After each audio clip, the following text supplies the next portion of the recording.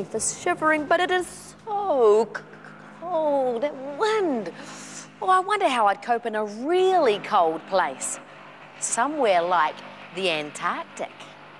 Hey, I wonder, how do they keep warm in Antarctica,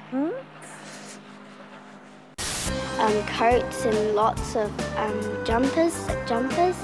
You build an igloo by wearing lots of clothes. Zip jacket and zip badge. Oh, you keep warm by jackets. Put on 3 or 4 jumpers on. By taking warm clothes. Wearing those things that Eskimos wear.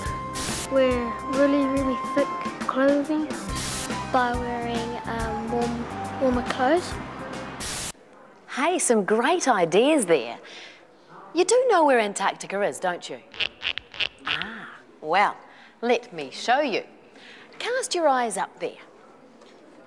Antarctica is at the bottom of the world. It's south of New Zealand. And there is always ice and snow, and it is always very cold. How cold? Well, in that cold, cold room is just a taste of how cold it is in Antarctica. I'm going in for a look-see. But first of all, I need some special clothing.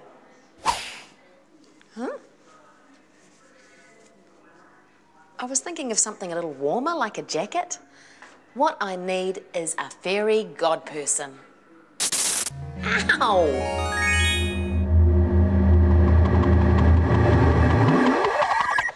Ta-da! There, that's much better. Right, I'm going in. Oh, you are so lucky that you don't have cold vision on your TV set. Because I can tell you one thing, it's freezing in here. Look at the temperature. It's -5 degrees. And remember, at 0 degrees, water freezes and becomes ice. We're 5 degrees below that. Mind you, that's not so bad. Antarctica is really cold. The average temperature at Scott Base is only -22 degrees. You said it. Now, we can't get as cold as that here, but we can get close. This is a wind chill machine. Guess why? Because when you stand in its wind, you get really, really chilly. Wind chill is caused by convection. Convection is a way of moving heat. It moves your body heat away from your body really, really fast. Now move away from the wind chill machine. And wind chill is a big deal in Antarctica because Antarctica has serious wind. No, not that sort of wind. Antarctica has massive winds that blow off the icy cold continent so fast they'd break the speed limit. Now, it might be -5 degrees in there, but out here it's much warmer, and that is so much better. Because to be honest, our bodies just aren't built for surviving the cold of Antarctica. Our bodies work best when their temperature is a nice warm 37 degrees. If it gets too cold, your body loses too much heat and it just doesn't work properly. But it does have some ways of trying to keep warm. One way is with this stuff here. Yes, here. The quickest way of losing body heat is through your head. So if you've got a nice mop top, that slows that process down. Oh, and another thing is this. Fat. That forms a nice layer of insulation underneath your skin. And insulation just keeps the heat in and doesn't let it through. Then there's shivering. It's your body's way of trying to warm up. It's saying, come on, let's get into action. Let's get moving. Let's turn that body heat up. Now let's face it. All the hair, fat and shivering in the world won't stop you from getting way too cold if you just want to stand out here in the middle of Antarctica. If you're going to do that, you really need help! Help! This sort of help. Seriously cold weather gear. And if you're going out for a walk in Antarctica, you've got to put all this gear on first. All this gear is for one person at one time.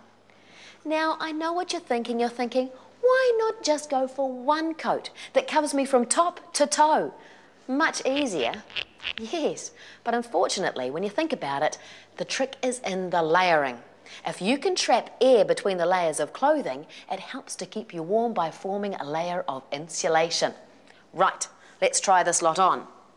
I've got my first layer on already. So first up, it's that first layer of thermal underwear, which was plain of colour, but wait for it. Next up, it's this bright coloured thermal wear. Isn't that groovy? Groovy or not, it does the job as a layer of heat insulation, which is vital to keep out that chilly Antarctic weather. And of course, it'd be good to wear to any formal or informal cocktail party on the ice. But wait, there's more. The layered look is complemented by these purple overalls, with the New Zealand look being accented with this classic kiwi bush shirt, topped off with a sunshine yellow vest. Very now, don't you think? And finally, what's cool in the Antarctic is this blue anorak pants. Now these really are the movers and shakers and complete the layer upon layer look for those cool people in the Antarctic. But wait, yes, there's more. There are accessories. Not just one pair of gloves, not two, not three, but 4 pairs of gloves to keep those hands toasty warm. Then there's the feet with boot liners and mucklucks which keep Jack Frost at bay, while saying, "Don't mess with me." I tried to find out why they were called mucklucks, but I didn't have muck luck.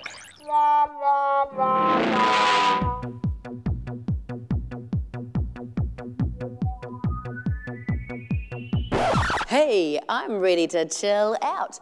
And another thing about this gear is it's not all waterproof. And that's because Antarctica is one of the driest places in the world. It gets about as much rainfall as the Sahara Desert. So all you need to worry about is the wind and the cold, and quite frankly, I think I've got that covered, don't you? Yeah. Ah, yes, this is more like it. It feels like a nice sunny day. Hey, it is a nice sunny day. And there's really only one problem with being outside in Antarctica. That's the air temperature being so cold and the wind chill that whips away your body heat in the wind. But that's easily fixed in the form of insulation. And you do that with layers of clothing with air trapped in between. That's to keep the heat in. And then you have a windproof layer on the outside, and that's to keep the wind out. And then, she'll be right. Maybe you've got some questions that you'd like answered. You can write to us at Suzy's World, P.O. Box 34307, Birkenhead, Auckland. Or head to the website www.suzy.co.nz. It might be -5 degrees, but hey, I'm going to have a doze here in the sun. You keep warm now. Ka kite.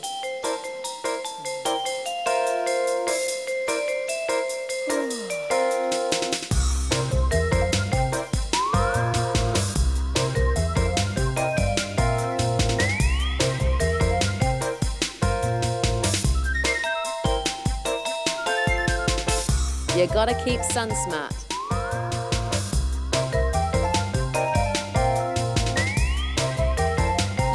Hang on. Ow.